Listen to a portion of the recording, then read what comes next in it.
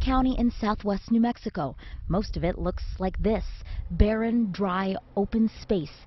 But that could soon change because this man, Bob Brumley, wants to build a new city here. There hasn't been a city built from scratch since the Manhattan Project up in Los Alamos. This is what Brumley has in mind: a typical American city with a downtown, highways, suburbs, public transportation, and parks right off of Interstate 10 between Deming and Las Cruces.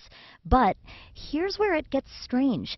Even though 35,000 people could live here, no one ever will. That's why they call it a ghost town.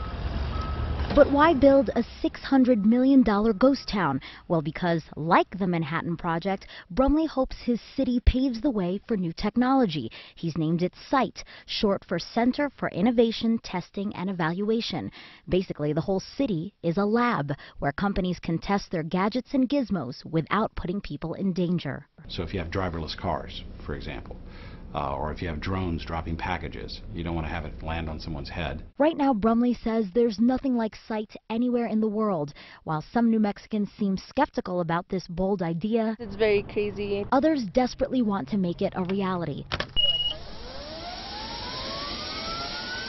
Luna County Manager Charles Tink Jackson says not only could this city be a game changer for the technology sector, this whole thing right out in front of the helicopter right now is where it would be.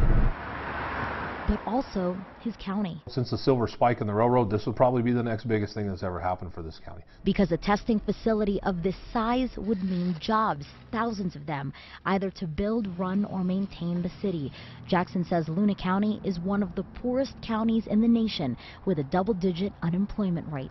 Is it hard to find a job here? Yes, it is. It's not a lot of options to choose from. Where do I apply? Is what I would like to know. But the better question might be when. Brumley's goal is to break ground before the end of this year, and if all goes as planned, this city could be open for business in 3.5 years. He says it'll all depend on required licenses and, of course, money. But if he does pull it off, this ghost city could bring Luna County to life. Megan Cruz, KOAT, Action 7 News.